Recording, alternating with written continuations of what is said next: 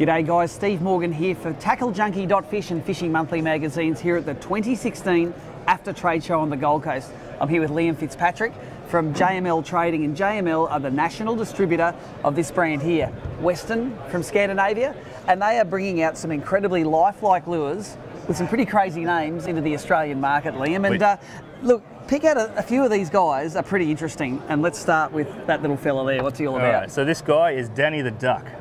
New from the Westin stable, fresh to Australia. He is a diving duck, little imitation. So that's a little floating, like you'd say a bib minnow, but clearly it's not a minnow, it's a bib duck. A bib duck. But, it's a new genre in Australia, mate. So little rubber legs, a little bit of movement on the surface, but yeah, so he'll float out there, and obviously you start cranking, we've got a little diving duckling. So. And what sort of target fish in Australia you're expecting this thing? Well, instantly you start to think Murray cod. You know, big predators are known to eat little aquatic animals off the surface. So cod's going to be a big factor for those guys.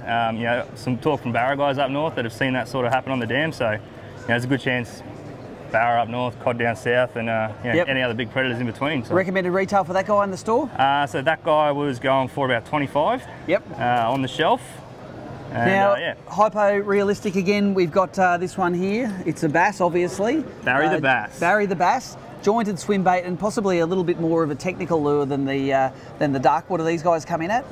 So that guy is retailing for $36, that one. Yep, and tell us about the action of this. This isn't a glide bait per se, it's more of a swim bait that's got a natural action. So it's a multi-jointed swim bait. It's a sinking swim bait.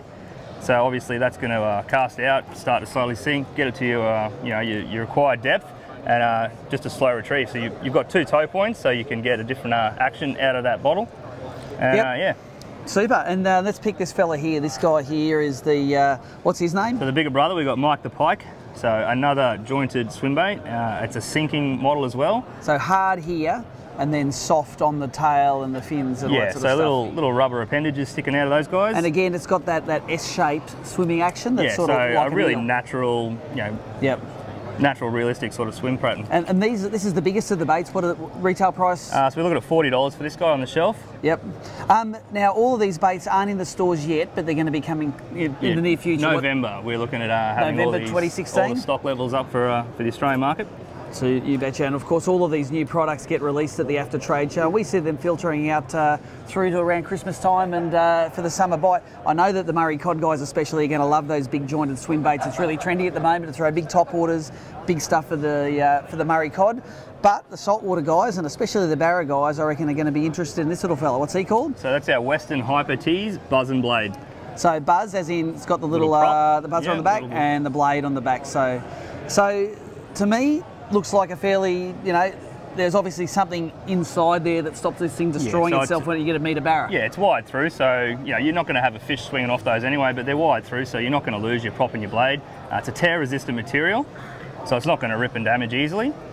And it's a sinking plastic hybrid, mix of every little concoction Westin could come up with. You betcha. It does look like it's been designed by a committee, but on the barra tour I fish each year, this sort of lure, that extra stinger hook, the extra bit of flash, ticks a lot of boxes. Straight out of the box, how much does one of these fellas cost? Oh, that guy was 25, I think it was. About 25 recommended retail. So look, if you're looking for something a little bit different to throw at your local fish, be it freshwater or saltwater, keep an eye on these Westin baits. And if you want to find more information, JML's website is jml.net.au,